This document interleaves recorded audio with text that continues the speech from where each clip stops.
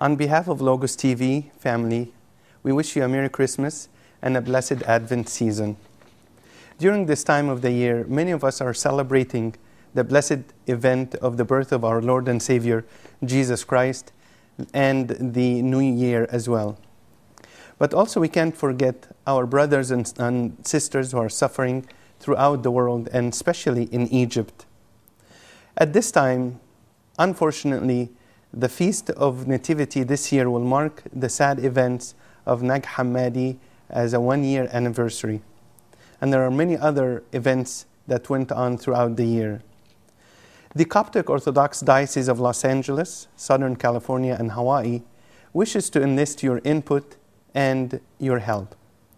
The diocese has come up with a joint statement that was formed by the blessing of their graces, the bishops, and on behalf of their graces, let me read you this message now.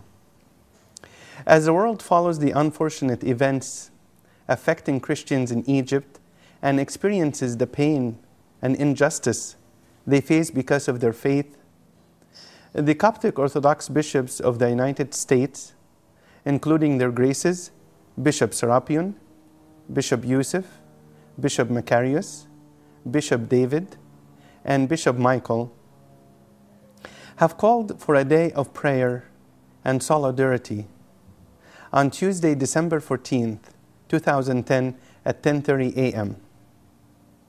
Their graces continue and write, confident in the promise of God that the gates of hell shall not prevail against the church, Matthew 16:18, all of the bishops, priests, and people will celebrate divine liturgy on this day to express solidarity with Christian brothers and sisters in Egypt who are undergoing painful circumstances because of their faith.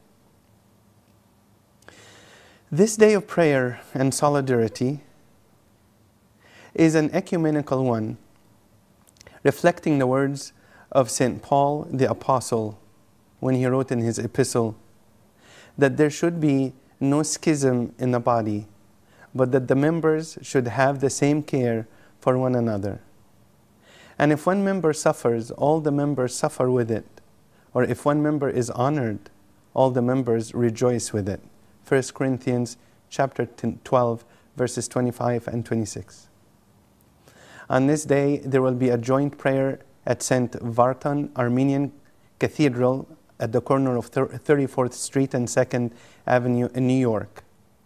In addition, all Coptic Orthodox churches in America will celebrate divine liturgies on the morning of Tuesday, December 14th.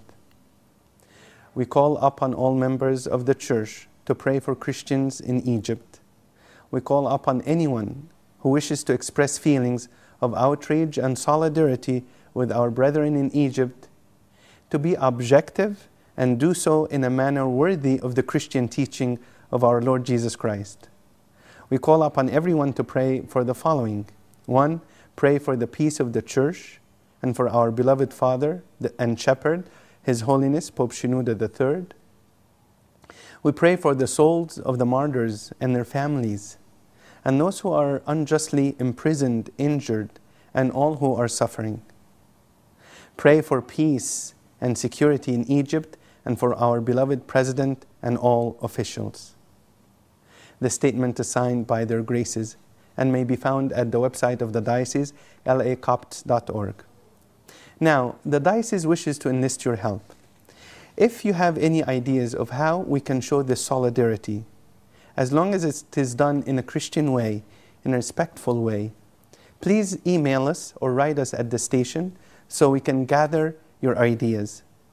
If you wish to start a letter campaign or an email campaign or anything else, you may write us at here at the station. Our email here is logostv@logoschannel.com. logostv@logoschannel.com. Also, there is an idea we wish to hear your feedback on.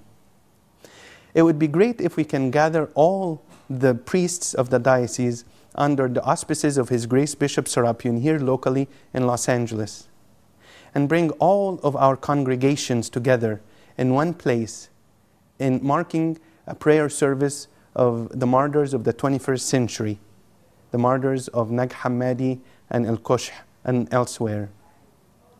This, of course, will take a lot of planning and we will need a lot of help. If you have expertise and you have dealings with local officials, we would love to have this day to include everyone, our brothers, the Catholics, the Protestants, the Orthodox. We would love to invite the local officials and have this day as a show of solidarity with our convicted and martyred brothers and sisters abroad.